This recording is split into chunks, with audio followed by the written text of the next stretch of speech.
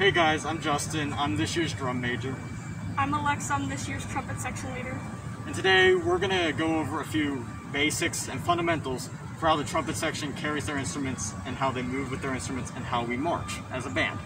So right now we're going to go over a few positions called to the ready, attention, and horns up positions.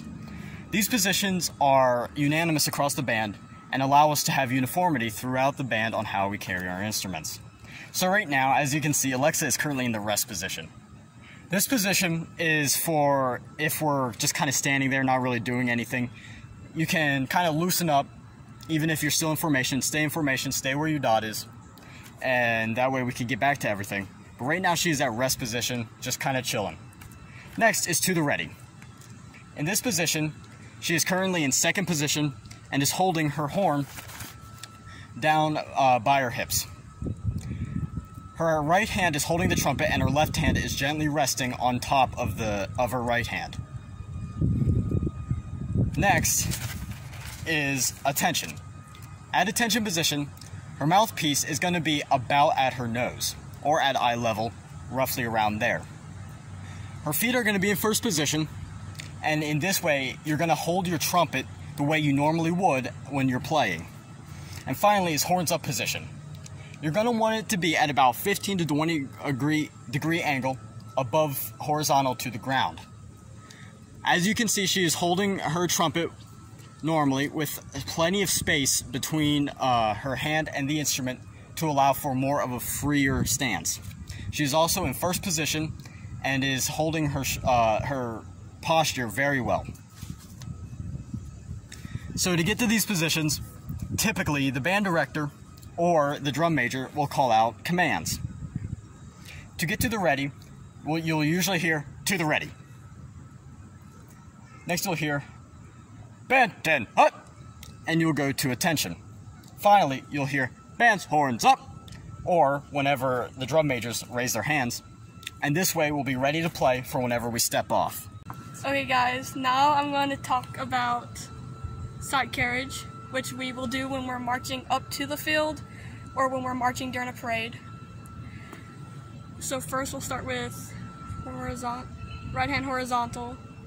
Right hand horizontal, you'll want to carry in your right hand as if your horn is still up, and then just bring it down to your side, just like that. And then right vertical. Right vertical is what we'll typically do if we don't have to snap our horns up quickly. We'll only use horizontal if we have to do it quickly, but typically we do vertical. Vertical is like this. You're going to want to put your pinky underneath the casing here and your ring finger, your index finger in the finger holder here. And then you can put these two fingers under here or in the ring right here. And you're just going to want to let it dangle by your side. This way you have a lot less stress on your wrist and less of a chance of developing carpal tunnel.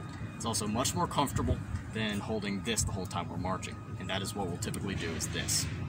So then he's going to show you right classical. Right classical will be similar to horizontal.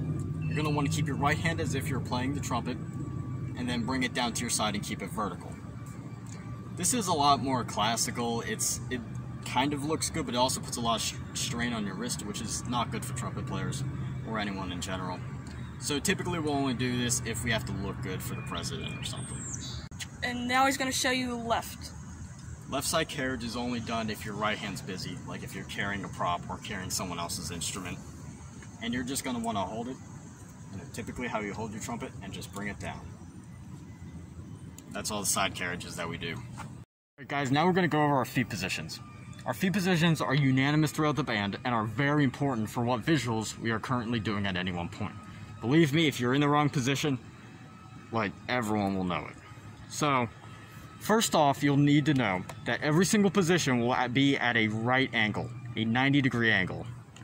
As you can see here, Alexa's feet are currently in first position at a right angle. In first position, your heels are going to be touching, and it's like I said, it's going to be at a right angle. Next is second position. You're going to bring your left foot out so that your feet are about equally spaced to your shoulders. You're going to still maintain this 90-degree angle. Those two are the common ones we will be in the show, but every now and then we'll be in some more specialized positions. Next is third position. In this, you're still going to want to maintain the 90-degree angle, but your left foot heel will be in the arch of your right foot. And next is fourth position, and this, again, 90-degree angle, and what it is similar to first position, but you're going to want to bring your foot straight up so that there's a nice line connecting your left foot, and your right toe tip. And next is fifth position, where you're going to want to bring your left heel into your toe. And those are all the common positions we will be in. Another less common one is parallel first. This is what you likely did in middle school, and that is literally just bring your feet together. We don't commonly do that, but sometimes we will. But those are all the feet positions. Alright guys, now we're going to learn how to march. Now, the marching that we do at Greenbrier East is called roll stepping. There's a few other types of marching, like riding the bike, but those generally don't look good, and basically we are the best. So, how we roll step is actually very specific. So we're going to kind of do this methodically. So to start, let's start in first position. Remember, like I said, first position, heels together at a 90-degree angle. So, what I'm going to have Alexa do is pull out her left foot to start marching. Just like that. So that will always be the first step. Your right foot will still be in the 45-degree angle, and your left foot will be, taking a step ready to march. Now, a few things I should always mention is, again, we always step out on our left foot. Unlike the cadets, because they're kind of smelly. Not gonna lie. And also, to move your foot out, you're gonna want to gently graze your heel across the ground.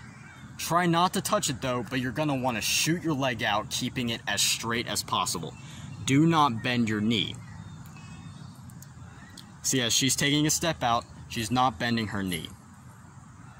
So, to actually take a step next is to do similarly with your left foot, and then do a full heel-to-toe roll onto your right foot. Yeah, take a full step.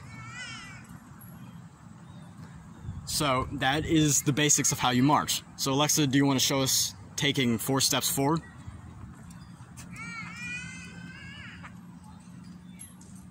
All right. So that is how we how we forward march. So next, we're going to learn how to backwards march.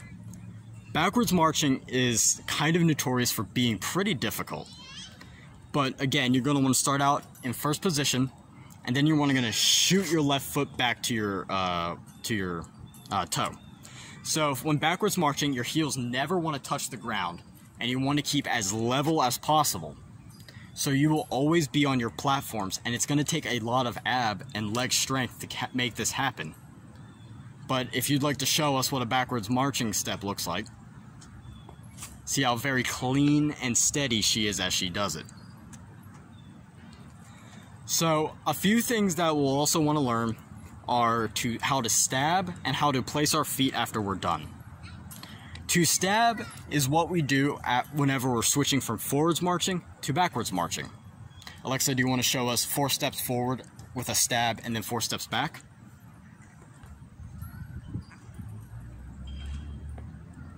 So you're going to want to shoot your right foot out into the platform position, just as if you would whenever you're backwards marching. And that way you can have a steady platform, a steady basis to start backwards marching. So whenever we stop marching, especially coming out of forward march, how we stop is by placing our right foot down with the platform at a 45-degree angle, just as if it would be in first position. Again, you're going to want to platform on your right foot and bring your left foot up to meet your right foot in first position. Alexa, would you like to show us that? And that is how we halt. Similarly for backwards marching, it's exactly the same. We are going to show you the lateral slide. And Justin will show you the lateral slide. So, Basically, the lateral slide is where you keep your horn facing the audience, probably, but like you move horizontally. So Justin will show you what that looks like.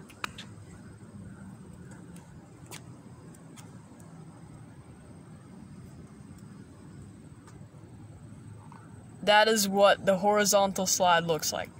Box drill is a drill in which you march in the shape of a box. You go forward 8 counts and 8 steps, then you lateral slide to the left in 8 steps, and then you march backwards 8 steps, then you lateral slide again 8 steps back to where you began.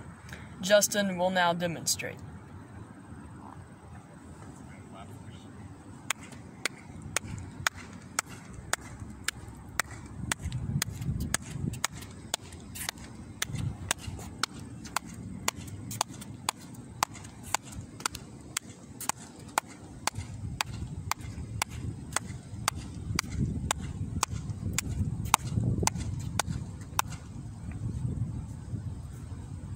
Thank you, Justin. Right box is the same idea, but going to the right. Justin will now demonstrate a right box.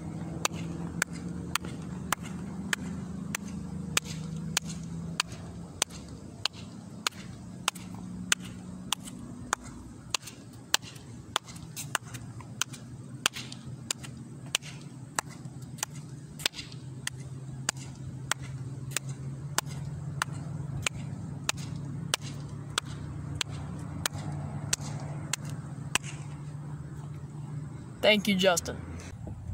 So one exercise we'll commonly do to help loosen up our bodies is called the Hindu exercise. The Hindu exercise is performed in segments and helps loosen up each part of the body as we go down. It starts within 4 counts, you lower your head to your chest. Next, in 4 counts, you're going to want to bring your shoulders forward and in. And then, over the next 8 counts, you're going to want to bend over your back. Try and do the upper back in the first 4, and then the lower back in the last 4. Finally, in 8 counts, you're going to want to collapse your hips and knees so that you are down and as cramped and tight as possible. You're going to want to hold that for about 8 counts, and then you're going to want to reverse it. So in 8 counts, you're going to want to straighten your knees and hips. In 4 counts, your lower back. And then in 4 counts, your upper back. And then in 4 counts, roll your shoulders back. And in 4 counts, lift your head up. Next, you're going to want to go into releve position and hold that for 4 counts. And then come back down after 4 counts. And then your muscles will be looser and ready to start marching. So to put this all together, I will clap for Lawson. And it goes like 5, 6, 7, 8, head, shoulders, upper back, lower back, knees and hips, hold, back up, lower back, upper back, shoulders, head up, releve, hold, back down. And that is how we do the Hindu exercise.